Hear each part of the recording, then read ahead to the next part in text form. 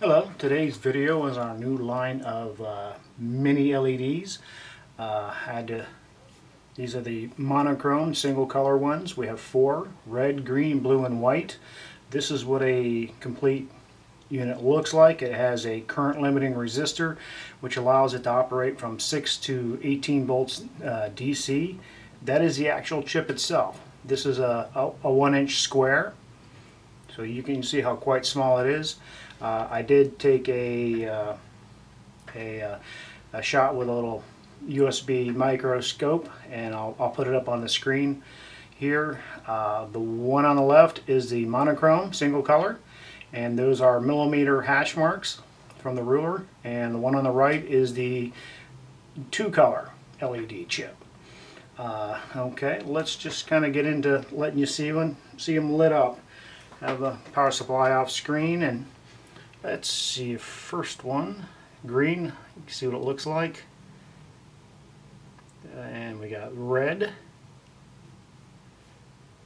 There's the white. I would say that's kind of a cool to neutral white. And blue. Now these are great for little hobbies, but you do have to be very careful with them. They are very kind of fragile, and it's very easy to pull the wire off the surface mount soldering.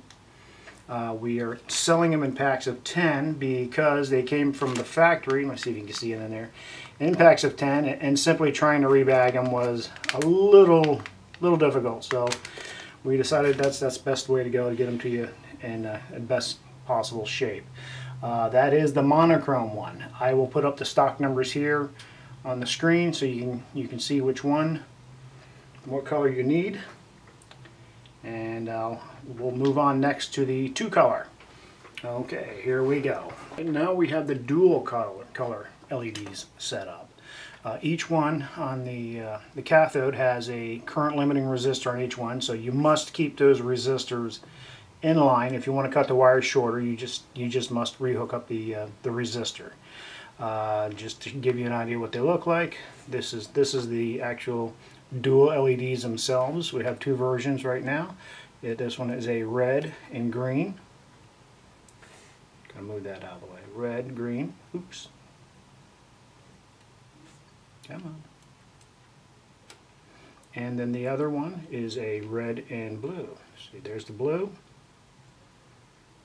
There's red.